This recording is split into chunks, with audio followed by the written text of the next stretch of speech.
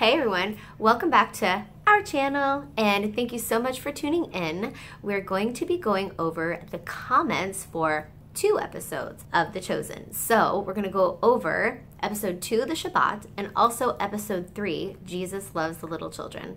But before we get started, I want to say thank you again for everyone coming on over to my channel and joining in on this discussion for obviously the show that we all truly love with the deepest part of our souls, right? So thank you again and again and again. I'm super grateful for all of you, and I'm excited to be able to talk about this with someone for a change, or more people than just one for a change. I am at my husband's work, and don't you worry, other than the fact that the light shining on my head is like cuckoo crazy bright, we are alone. Okay, it's just me and my hubs. We are still practicing social distancing. Let's get started with the very first comment on the Shabbat. We have Ann Mudrunner, and I remember you, Ann, from my last vlog, and thank you so much for coming back to hang out with me. So she says, I love that you want to discuss The Chosen. I'll be with you at each and every discussion. Yes.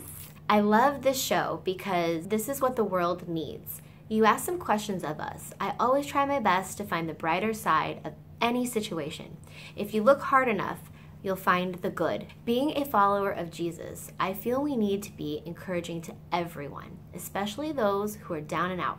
I feel especially thankful when God causes my path to cross with someone who has nothing. Then they know that when I'm helping and encouraging them, they know it's from my heart. I'm not after their vast empire. LOL. I have something to say about that, but I'll continue. Okay, so I'm trying not to interrupt myself, which I just did. Okay, when they thank me profusely, then I sincerely say that God brought our paths together. I do these things because that's how I shine my Savior's light. I share that Jesus loves them. I love to root for the underdog because I believe God can do great things. I grew up with wonderful, loving, God-fearing parents. I'm raising my kids to stand up for the downtrodden. I hope I said that word right. I've seen my kids' compassion, their generosity to those in need. You asked how having people in your life who love you, support you, and believe in you impacts your life. It makes all the difference in the world. I'm thankful for your wonderful vlog of the most awesome show ever, The Chosen. Yes. By the way, every time you laugh, I laugh. You're adorable. Oh my goodness. That was very sweet of you to say. I think my laugh is a little crazy, so thank you. Like, seriously, you guys are making me feel good about myself. Thank you. Well, what a blessing to have you here, Anne, and being a part of, I almost want to call it my chosen tribe. I have so many things to say because this was a great comment. It's beautiful. It has so many different layers. So if you don't mind, I'm just going to take it piece by piece. I love that you say that you look at the brighter side of any situation, and I try to do that as well. There are times where I literally will get so down, but I always pick myself up. How do they say? My bootstrap? Is that right? I pick myself up by my bootstrap? I don't know. I can't. You know what? I always mess these phrases up, but I always pick myself up and dust myself off. Always, always, always. No matter how hard things get. That's for sure. So I'm glad to hear that you're like that, and then you're talking about what you're teaching your kids, and I really truly believe that kids learn by example. We don't even realize it sometimes what we're doing and how they pick up on it, and then they start to emulate what we do. It's crazy, and it's hard. It's hard because as an adult, we have a lot of things that we have to deal with from day to day. I remember I just couldn't wait to get out of high school. I was like, yes, I want to be an adult so bad, and adulting is not that much fun at all. You were also talking, Anne, about helping other people and not being after their vast empire, and that again is, to me, talking about being genuine and things coming from your heart, and you're doing things because you're truly doing it for the right reasons, as opposed to having like an agenda, or like you're giving to someone but you're not asking for anything in return. And that's one of the things that I'm seeing on The Chosen about Jesus, how he gives so compassionately, and there's no hidden agenda anywhere at all. This group of people here with The Chosen are showing me different from what I'm used to seeing, you know? Get used to different has a lot of different layers here, doesn't it? That's why this is so profound, and the connection between the people who love The Chosen and like what we're doing right now is so valuable. And lastly, to touch on a couple of the other things that you said, is rooting for the underdog is absolutely so important. So important, and I really wish there were more people that could do that. Instead of seeing an underdog and deciding, you know what, I think I see an opening here where I can take advantage of this person. And I've seen it time and time again, not only in my life, but in other people's lives. And I just really want that to not be a part of our world. But sadly, it is. So we need more people like you, Anne. A lot more people like you.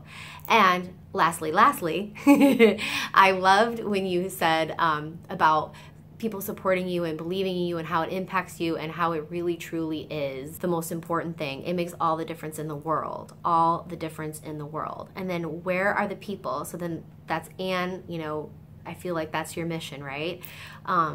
Who don't have that. Children that don't have that, and their fight is 10 times harder. And when we talk about Mary, like, she was ready to give up. Like, literally, she was ready to give up. And wouldn't that have been sad if Mary Magdalene actually did jump off that cliff? You know, because she had a lot to offer Jesus. I mean, especially since she was there till the very, very end with him. All right, let's go to the next comment, and that is from Anne Marie Stickle. She says, I love your descriptions and your questions about who we are. Yeah, they're thought-provoking, hopefully, and I appreciate it. Thank you, Anne. Lots of Annes. My mom's name is Anne. All right, so Shelly Gregory, it just gets better. And you know what, Shelly, it does. Everything just keeps getting better each episode. And if anyone wants to join me, I was kind of thinking we could do our own watch party here coming up soon. So stay tuned, because I think that'll be something we could do, is do another rewatch of everything, because I really want to go back and rewatch everything all over again. My friend Michelle Edwards, wow, I'm so grateful that you are covering this series. I love your insightful views of the characters, and I also agree that we need to be better human beings. And how high could we soar if we had a loving support system surrounding us? I'm trying my best to make a difference in the world, and I know my heart is too big, but I will continue to fight the good fight until God tells me, well done, good and faithful servant. Thank you, Corinne, for being you. Eternally grateful. Well, Michelle, I am so grateful for you. I hope that we'll see you back here again. I feel like I haven't seen you in a while, and I do miss you. And the gentle souls like Michelle and Anne and many of the people that have made comments here, I feel, what did she say, fight the good fight? Yeah, fight the good fight. And that's not easy. And I think I mentioned it in one of my other vlogs that, you know, when you're taking the path sometimes of more resistance because you're trying to do the right thing, your path is harder and you have a lot more prickly weeds that you have to like push away from you. And there's a lot of dark shadows that like to pop out at you every now and again. And that is what makes it tough. But we need people like y'all. The world needs people like y'all. All right, so now we're going to move to episode 3, Jesus Loves the Little Children. Our first comment comes from Shelly Gregory again. Hey, Shelly. Thanks for coming back. She says, I absolutely adore the way they give time to the children. They capture their innocence and eagerness to learn from Jesus. Jesus teaches them very important lessons in a very simplistic way. For example, eye for an eye. I agree with you 100%. Children are very pure, and like I was saying earlier, they're very vulnerable. And I think that's why Jesus loves the children so much, because they can be shaped and formed. I think it's a delicate, sometimes slippery slope in the direction that we choose to go. For example, let's say a child is raised with parents that are screaming and yelling and fighting in front of them all of the time, or their parents don't communicate. You know, they are learning that a home life can be hostile, or they're learning the lack of importance of communication. it's hard because I know with me, like with my family, with my parents growing up, things were very, very difficult, very, very complicated. And I really struggled in my 20s when it came to relationships. I have a very strong will. So I feel very blessed that I met the husband that I did, the man that I did. The way that we shape our relationship is much different than what I was raised to see. I don't feel like I always see that happening with children, and I always hope that, you know, they come from a hostile upbringing, that maybe they will learn on their own. But sometimes that's not always the case. I do love to see here how Jesus is shaping them, and he's, you know, like the little kid with the eye for an eye. Had Jesus not said that to him, would he become a vengeful child? Okay, so Ann Mudrunner, she's next. Yay, I'm glad you're back. You're so insightful. Well, thank you. When Jesus was praying to his Abba Father, I did feel the weight of what was before him, and it was weighing on his mind. It seemed to me that Jesus was seeking time with his Father so he could feel strengthened. In the other scene, when Jesus got teary-eyed when the kids were reciting the prayer, I felt that he felt much love for them. He was so proud of them. On another note, you're doing a fantastic job setting boundaries for your kitties. Great job. I totally love your pets too. You rock. And you're fun. Like, you're just so sweet, and you say the nicest positive things, like the things that you're saying of how you are with other people, you are right here in these comments. You literally are. And this is another reason why I like doing it this way, because I feel like the community gets strengthened, if that makes any sense. And I'm like, I would love to know Ann. I'm excited now that I have met Ann. You know, even though I haven't seen you physically, I'm talking to you online, and I really like it. And Shelly too. It's the same people, which I really love. Anne Marie Stickle is next, and she was in the last one. Thank you again for commenting. She says, I identify with Mary too. I just want to have that complete change that she had. She is so lovely now. I love watching the children be loved by Jesus. Wow. Yeah, now that was a small comment, but it's still really profound. Like, obviously we all love Mary. I mean, how can you not love her? I just want to have that complete change that she had. Oh, so I hope you don't feel like you haven't been able to have that change, but you can too. You can too. You really can, Anne. I know you can. But just watching that is very inspiring, right? And I think sometimes when you see people go through that, you see their story, it just kind of like musters up something within you. Like, it kind of awakens your strength, and you can muster strength from the people that inspire you, like Mary Magdalene, Jesus. You know what I mean? When you see them and how they handle things and how they do things, and that inspires you, that gives you that fire inside your belly to do the same, if that makes any sense. They're your heroes, right? I mean, I guess if you kind of think like, who's your hero, and how would that hero handle that situation, or how would Jesus, what would Jesus do? What would Mary Magdalene do in this situation? You know, that type of thing. Very good. That was a great comment. I love it. Thank you, Anne. Raina is next. Your reviews are so heartfelt, and don't worry, The Chosen makes most of us get a little teary-eyed. And to Enzo and the cat. So it's like a little kiss, a little kissy face. Ah, oh, you're so sweet. And thank you for actually noticing my dog's name. That's really sweet. Thank you. My animals are everything to me. I feel like they're like the most beautiful, gentle souls, and I just want to love on them constantly all the time. I love animals and I love children. We're talking about Jesus loves little children. I love the little children, and I love the little animals so much. I can't. My heart just goes, boop, boop, boop. You know what I'm saying? Thank you, Raina. I feel like you're a new comment, a new friend. So thanks for coming along this crazy journey. Okay, so my friend Michelle again, she says, wow, another awesome episode. I'm very emotional and a little bit lost for words, but I wanted to thank you for covering this important series. I've always been a peacemaker in people's lives, and I love children and the elderly too. Yes, the elderly, yes. I've taken care of them for years as a caregiver. That's awesome. I left a very high-paying career in quality assurance to help others when I first found God in 2005. That's profound. I have a huge heart and have always wanted to be a voice to the voiceless. animals, children, and elderly. I am grateful to have found you guys and look forward to talking more about the series and Jesus.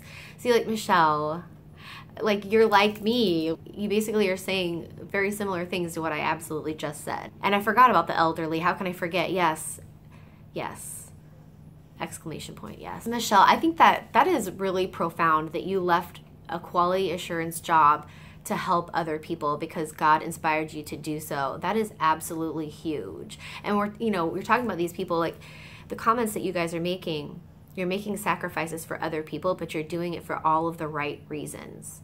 So please keep doing what you're doing. Absolutely, please, you guys, keep doing what you're doing, even when the road gets tough. Michelle said, I'm grateful to have found you guys, and I look forward to talking more about this series of Jesus. I'm looking forward to, obviously, more Chosen. I'm looking forward to connecting with you guys continually. I have more things that I want to say. That's the crazy part. I really do, because I want to go back to Ann Mudrunner, because she said something else.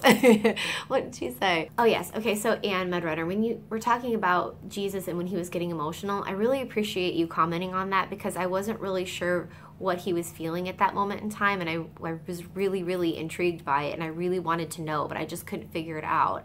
So I do think that's a great analogy or investigation into what Jesus was feeling, that he seemed to be definitely seeking his Father and he needed to be strengthened by him. I think I saw The Passion of the Christ a long time ago, and because I wasn't raised in church, there's a lot of things that I don't know. But Jesus was like crying and he was scared right before he had to go on the cross. Oh my gosh. I remember it. And I remember thinking, well, Jesus was scared like that? Like, it made it 10 times harder for me to watch what happened to him, but to know how scared he was beforehand just really kicks you in the gut, you know? And so I was just wondering, I want to know, what is Jesus thinking? What goes on in his mind? Because he's such a fascinating being, you know? And again, that's what I like about The Chosen, because maybe we get a glimpse into that. Through Dallas, he enlightens us in a way where we can really feel what Jesus feels, and we can feel what the disciples feel. It's just so awesome. So awesome. Well, you guys, I have to sign off right now, but I do want to say again that this is really cool, and I hope that you guys will be around for my next response to your comments, which will be episode 4 and 5. I'll try to put those two together depending on how many comments that I have. Okay, so I will be back with another slew of conversations with you guys, so check out my other videos if you haven't already. If you want to add a couple comments, go ahead and do so. I'm going to edit this, get this up, so you'll have some time to make some comments if you so want to talk with me. Okay, so this is kind of a discussion, a chit chat, a friendship connection. Our chosen tribe, aka Global Army. Everyone have a blessed day, okay? And thank you so much for being you. Bye.